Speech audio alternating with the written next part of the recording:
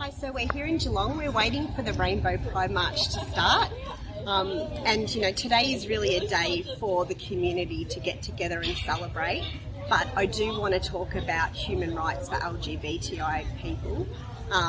We know that there is still discrimination and transphobia and homophobia in small pockets of our community. And at Socialist Alliance, you know, we really believe that we need to stamp, you know, all forms of discrimination out. And we saw that at the start of the year, we saw the federal government trying to bring in the religious discrimination bill, which was just absolutely appalling. And, you know, it was really fantastic that everyone in the community came together to get that stamped out. We also know that people in the LGBTI community, because of the discrimination they experience, they have much higher rates of anxiety and depression and suicidal ideation than the broader population.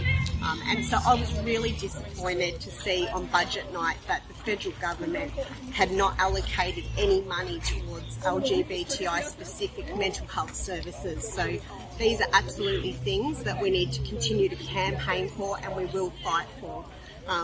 So I'm going to say to everyone in Geelong, have a fantastic Pride March, have a really amazing day, no matter where you are, and happy Saturday and happy Pride, everyone. See ya. Authorised by Alex Bainbridge for the Socialist Alliance, Sydney.